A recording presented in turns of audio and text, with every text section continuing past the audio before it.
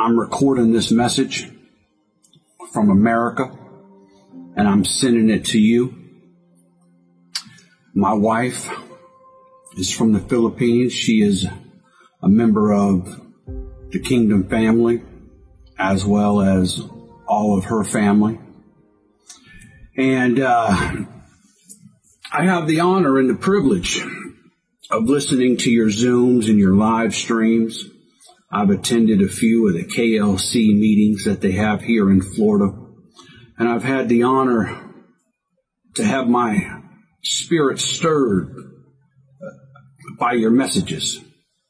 And the first thing I want to say is I appreciate your ministry. I appreciate the work that you're doing. And I want to offer you a word of encouragement in light of your recent circumstances with the president and police and the military and these false accusations against you.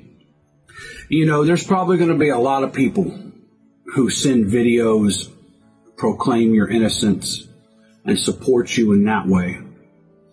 And I'll leave that for them. I have a different word for you. I was thinking about your situation and the way that you're being persecuted. And I tried to imagine what that might feel like to be a minister of the gospel, somebody highly favored of the Lord, somebody in a position to lead and to teach others, and then to be bombarded, to be assaulted, to be attacked with false accusations. And in some ways it may make you feel like you need to run for your life or hide or something like that. I've seen some images of the police there in the Philippines on the KLC compound looking for you. And I tried to imagine what that might feel like. And my mind went to Elijah in the Bible.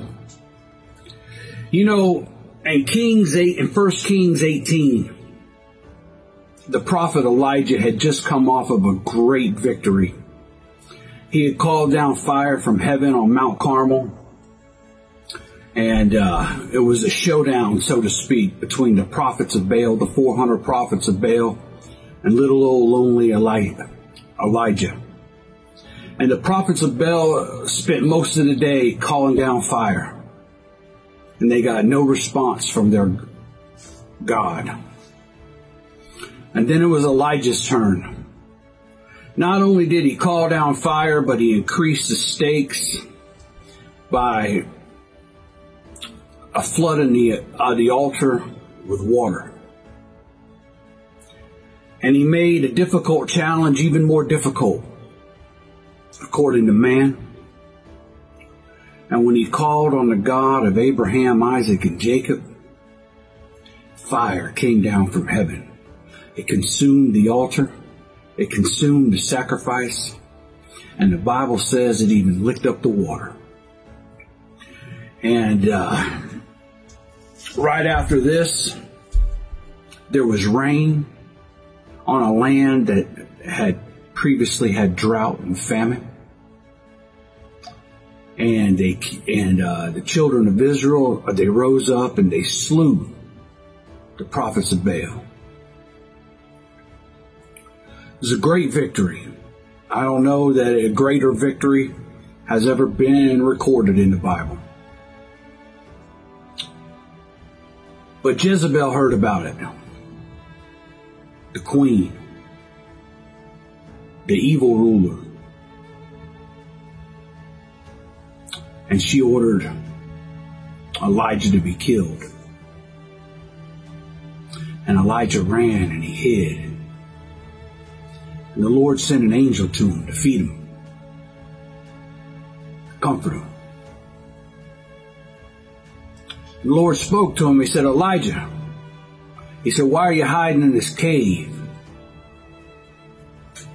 And Elijah said, Lord, I'm the only one left.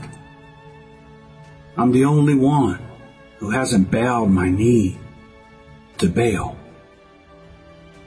And the Lord spoke back to him, and he told him, oh no, I have 7,000 more that you know not of, who's never bowed their knee. And I wanted to offer you a word of encouragement, Pastor, and I wanted to let you know you're not alone. You're not alone. The Lord sees you. He's orchestrated these steps.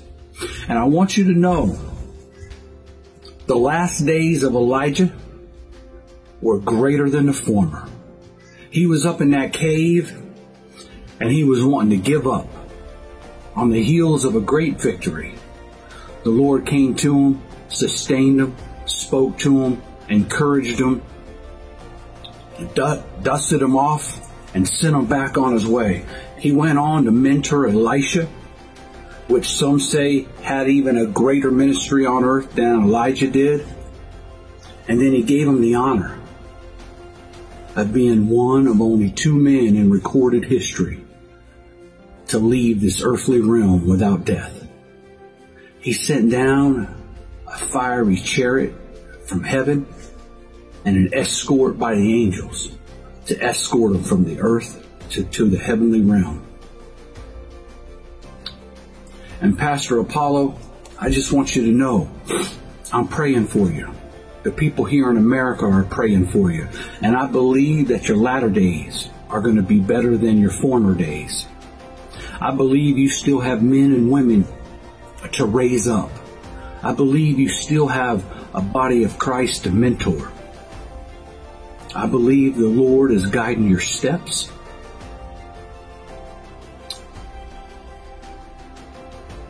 And the officers of Jezebel, the officers of the president, the officers of the enemy are going to taste no victory.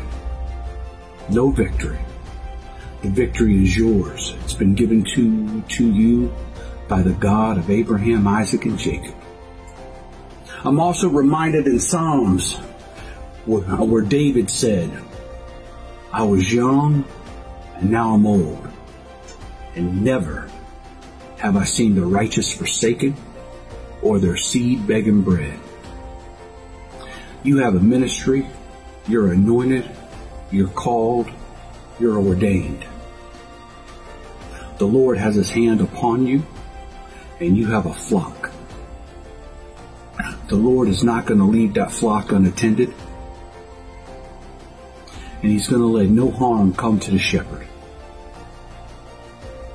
And sir, you don't know me, and I've never met you, but I do hope that you find encouragement in these words. I hope you find strength in these words, and I pray and I proclaim that your latter days will be greater than your former. Praise the Father, and thank you for all that you do. Be encouraged.